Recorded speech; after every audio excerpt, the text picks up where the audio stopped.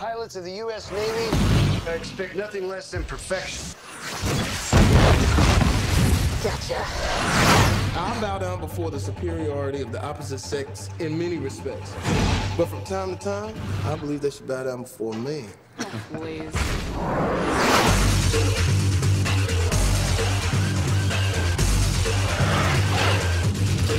On the carrier, you're going to be joined by a new wingman. A fourth wingman?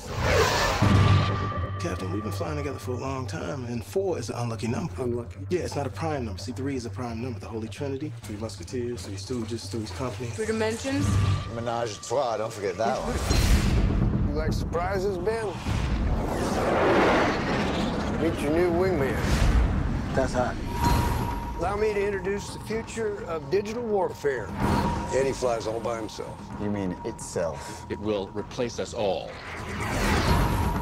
What do you think they're gonna trade us all in for? That machine? We have things those computers can never have, like instincts and feelings, moral judgment. What am I supposed to tell all the weeping mothers? That we could have got the job done without sacrificing their sons and daughters, but we decided not to? I just don't think war should become some kind of video game.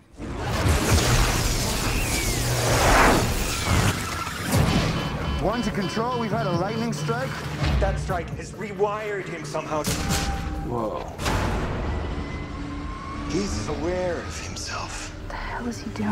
It just selected a target. What target? This is a national security crisis. He could kill 50,000 people or more with that load. Goodbye. He's gone rogue. The situation is critical. We have found our target, but we have no alternative. If you make me, I will blast you right out the sky.